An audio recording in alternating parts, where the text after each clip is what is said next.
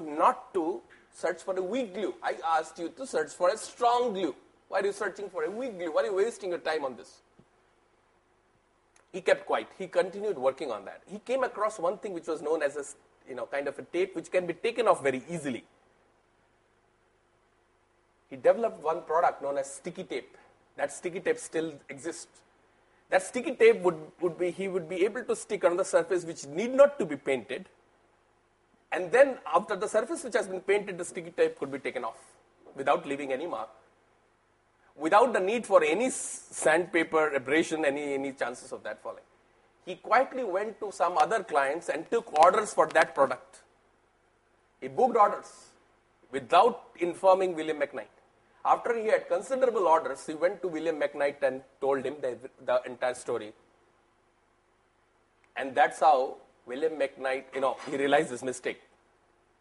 From that day onwards, of course, sticky tape came out of 3M, and sticky tape again became a revolutionary product, again a result of eustress. And William McKnight from that day changed 3M as a company, where innovation became an order of the day. He understood that by dictating what he wanted, he was actually culling innovation. That's a different story anyways. So these are some examples where I have more. I can keep on talking on how eustress could be enabler in terms of in enhancing productivity, innovation, and order, and maybe even better things. Can you now think of some examples? I'd like to have some input from any participant where you think eustress was an enabler. Maybe in your case, maybe in somebody else's case. Can I have some reaction from the participants, please? In your case, where eustress, positive stress helped you? When we are studying and all, eustress always helps us to excel, to achieve our targets, to pass exams. And in the days of competition, definitely some eustress Sure. Definitely we can excel, and you may be very competent, having a lot of capacities and capabilities, unless you have to pick up. And some eustress is must to achieve out of the way targets. Sure. It may be in job, it may be in studies, and even sometimes in personal life also. Definitely, even in some personal life also. In other words, eustress is a kind of a creative tension. It is between what is desired and what is present, and our wish to take this present level to the desired level, and it creates a kind of a creative tension or a positive stress. Now, looking at the other form, that is the distress. I'm just going through some introductory aspects. I'm sure you know about it, but just to appreciate this a little bit more. Distress is the inhibitor. It causes cost disadvantage, status quo. Things may not change. Things will remain as they are. And chaos. Two very recent examples.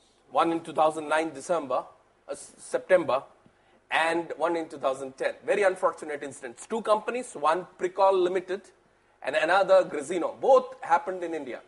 Pricol near Coimbatore. Their Vice President HR, Roy George, was killed by workers who were sacked on September 22nd, 2009. Unfortunate incident. The workers were sacked because they were found to be going on a deliberate go-slow strategy. And the company went into losses at that time. And despite several attempts, those workers did not come up, and they had to be sacked. These sacked workers, on September 22nd, they went on rampage. They broke certain office equipments. They hit Roy George with iron rods, and he succumbed to his injuries on that same day. Distress. It's an inhibitor.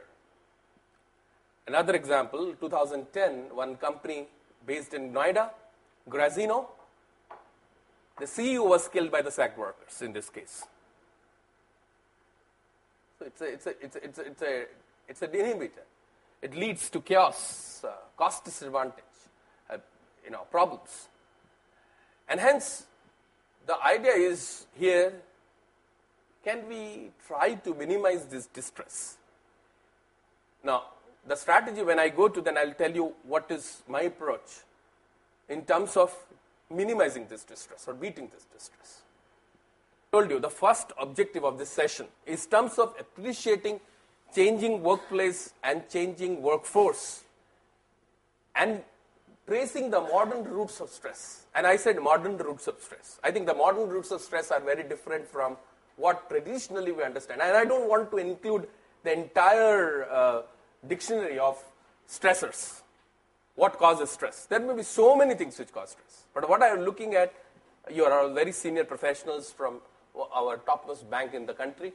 And when we look at this, I thought that we must look at in terms of how workplaces and workforces have changed over the years, and those things, in other words, lead us to some of the modern roots of stress. Do you think workplaces have changed?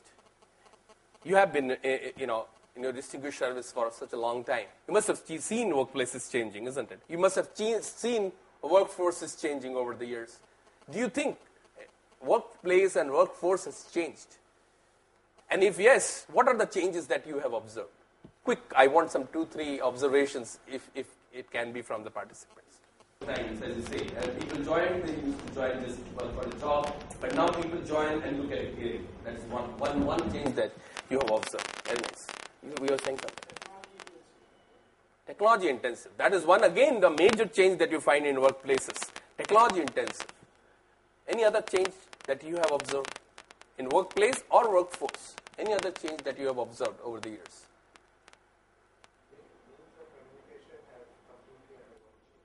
Correct. Means of communication, the way we communicate, has undergone a change. So much so that today email is said to be outdated. People say email is almost outdated. It is through networking. It is through networking sites or the social networking. Social media has become the new media. Everybody has a voice. Everybody can voice out something. Recently there was a very famous IT company. They introduced some new HR policy, and their employees went on, social media sites and aired their opinion, and nobody could do anything about it. The company even tried to introduce a social media policy to curb it, but they couldn't. It's just not possible. Everybody has a voice, and everybody can be heard. It's not just few people who can write columns in newspapers. They are heard. Everybody is heard today. Communication has altered completely, as it is altered. Any other thing change?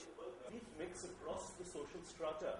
Today, you are treating them as, they no longer matter. So the issue is that you are focusing on people with who are a reasonably homogenized lot, rather than interacting across the cross-section of society, which again changes our perceptions dramatically. Earlier, they themselves, you see, when you're interacting with the class 4, when you're interacting with the class 3, when you're interacting with different people with different competencies, etc., they constitute a source of a sort of psychotherapy for you.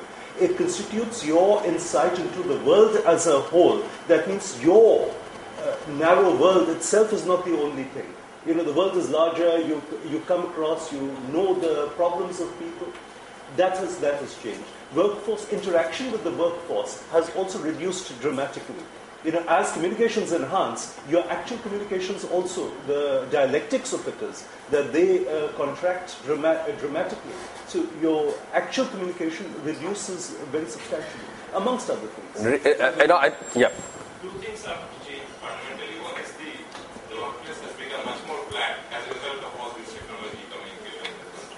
And second is the sense of power empowerment, or the power equations have changed. People with more knowledge, more technology, more this, they have become much more powerful, irrespective of the hierarchy. I think these are two important changes. Yeah, I think I'll quickly collate what two participants said. I think both are very valuable, as the other opinions have been. One is, it's a virtual workplace. You work from everywhere, and you work from your home. So you actually don't leave work.